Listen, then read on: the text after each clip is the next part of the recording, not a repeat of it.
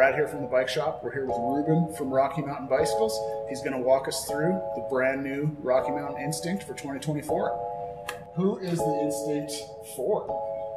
The Rocky Mountain Instinct is Rocky's quintessential trail bike, and so it's the most versatile bike in the entire lineup.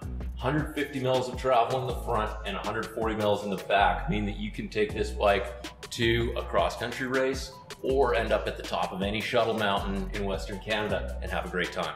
Okay, so previous gen Instinct has been in the line now for a few years. What's changed on this 2024 model? So first of all, you can see that the adjustable shock shell has been removed from the bike here.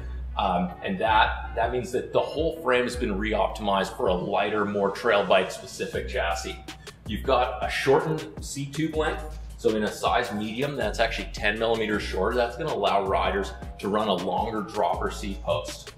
We've also added in a very cool feature here. Reach is one of the key features for riders in terms of their fit and comfort when descending on the bike. And so Rocky's added an oval headset that allows you to adjust your reach plus or minus 5 mil. Every bike will come with the neutral cup installed, centered, and then in the box you will also receive one that mounts you 5 mils forward and one 5 mils back.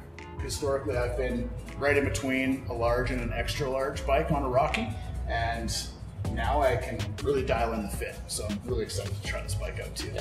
Yeah, with that adjustment, you'll probably stay on the large and flip it into long mode, right?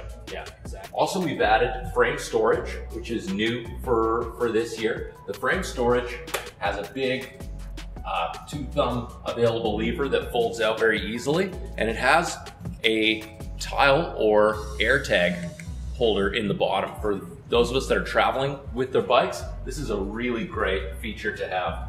Cable routing's fully enclosed and secure inside the frame. You also benefit from slacker head-tube angles, so again, modernizing the geometry. Instinct sits now at about 64 degrees where it was nearly 66 degrees in the previous generation, so really relaxing that steering angle.